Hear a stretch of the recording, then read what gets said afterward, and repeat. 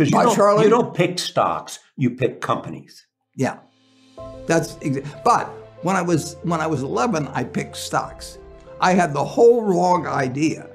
I was interested in watching stocks, and I thought stocks were things that went up and down, and I charted them. I read books on technical analysis. I read Edwards and McGee. I think that was the classic then. Hundreds and hundreds of pages.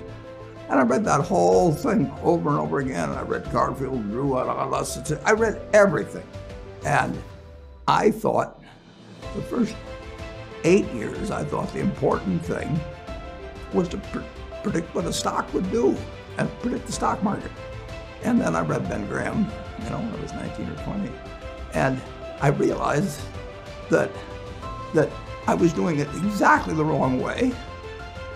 But it didn't hurt that I had that background and everything.